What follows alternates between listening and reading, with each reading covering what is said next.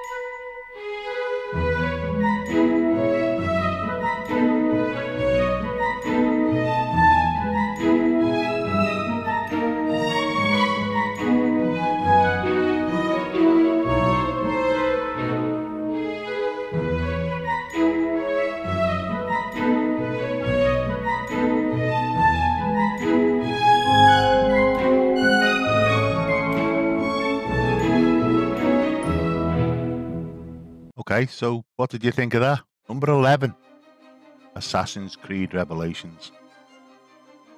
Despite being an Ezio-fronted game, clearly and pretty arguably the most beloved character in the franchise, Revelations just doesn't manage to hit the ones that came before, because it's simply the least memorable, even though moving from Italy to Constantinople should have felt thrilling and fresh. I think with Revelations, it feels a bit stale. But it is Ezio, okay? Take a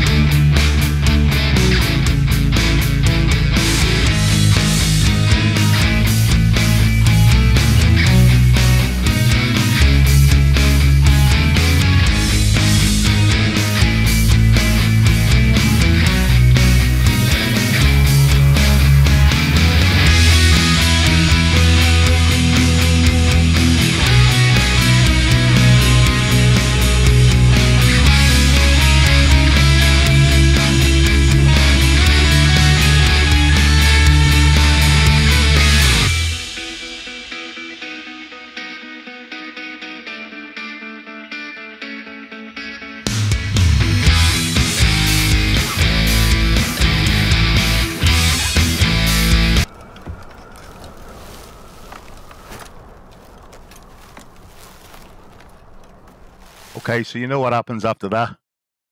So, number 10, Assassin's Creed Rogue. I think what makes Rogue so special is that it flips the narrative as you play Shay, a Templar. It's fun to be a vengeful former assassin playing from the other side. Where Rogue falters is it was released in the shadows of Unity. Unity was the next-gen console flagship release, and Rogue for the gen before. It's built on the engine of a game much better, much more popular, which holds back Rogue from truly ascending higher amongst ranked Assassin's Creed games, in my opinion. So let's take a look at a bit of Rogue.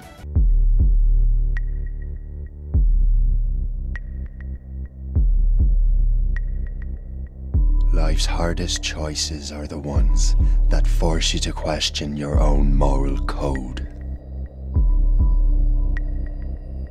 My choice has led me here, standing against those I once called brothers. History may brand me traitor, rebel, or renegade.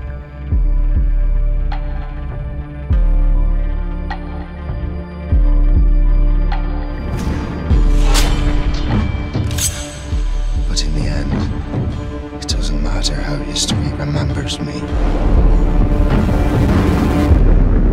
Okay, 12, 11, and 10. What do you think? I think I've got them right.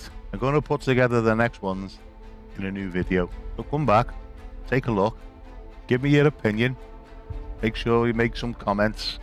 And if you don't agree with me, let me know. And let's not forget, if you liked it, hit the like button, subscribe, hit the notifications bell so you don't miss the next one.